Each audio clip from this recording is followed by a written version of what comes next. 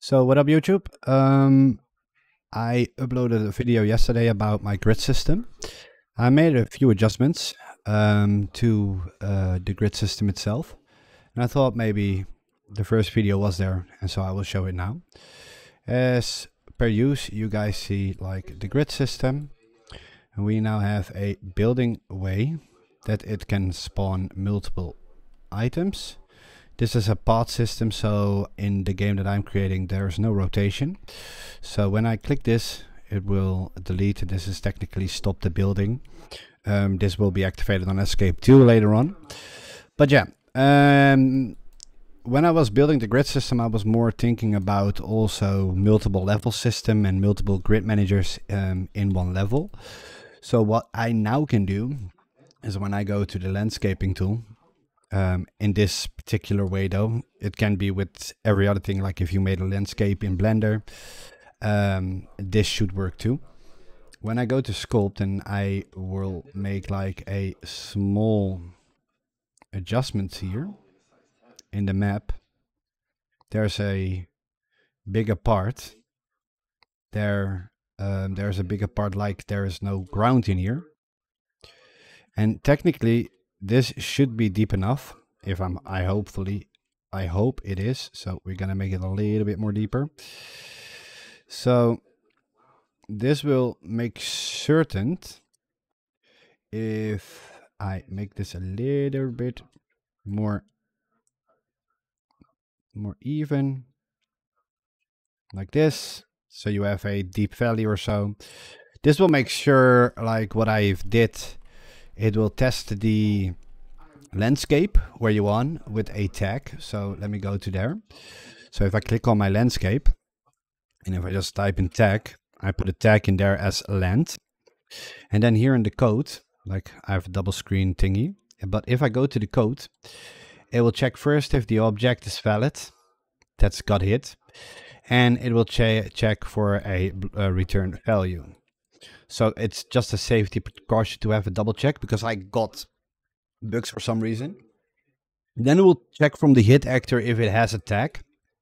If it has a tag, yes, it will enable the grid cell.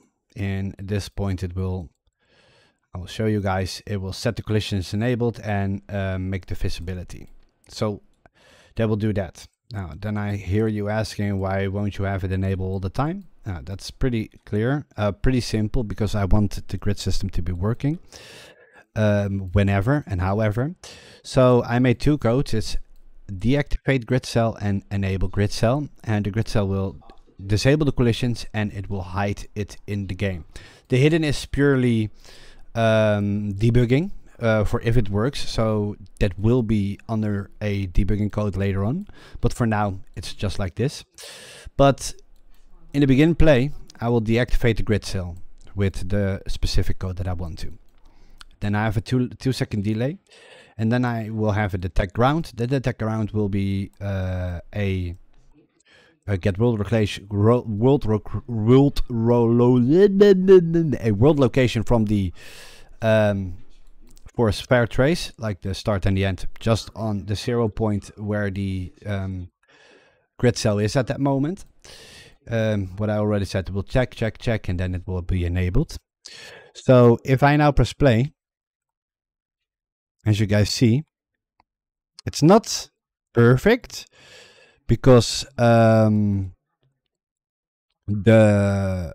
sphere trace is maybe a little bit too big, because normally this shouldn't find it, but you can adjust that. But you see the canyon is now non-traceable anymore. So what you can do, I guess, I did not test it, so this is a live thingy. If I change the radius here to, let's say, 3 or so, as you can see, you fine-tuned your radius of the grid. So this is also more or less exactly how you want it. It doesn't look like this because this is LOD problems. Like if you go further, it's fixing it, of course. But technically it has that part. I still need to have a camera rotation stuff in here. But for now, it will find like the position of if it traces the landscape, it will do it once though in the beginning of the map. It will do that. And so that means every time if I do an adjustment, so even here, if I sculpt this, even if I make a mountain, this should not work perfectly yet. There still should be a grid thingy,